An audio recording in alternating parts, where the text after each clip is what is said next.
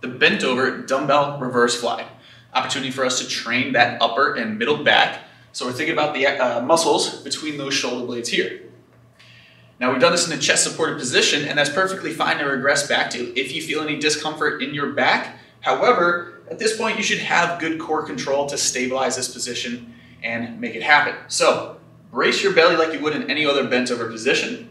Push that butt back, and we are looking for somewhere between a 45 and a 90-degree angle to the floor. Depending on your mobility, get to the position in which you can maintain that flat back, and you can widen your stance if needed, if that helps you get a little bit lower, okay? From here, we're letting those shoulders fully round. The palms are facing each other. We're thinking about the elbows and the hands pulling apart from the body. Shoulder blades retract back together, and then as those hands come forward, we are fully rounding that upper back.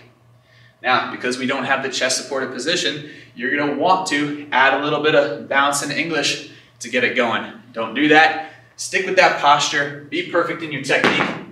Again, these are lightweight exercises, and own every inch of the position. Squeezing those shoulder blades and rounding that back with each rep.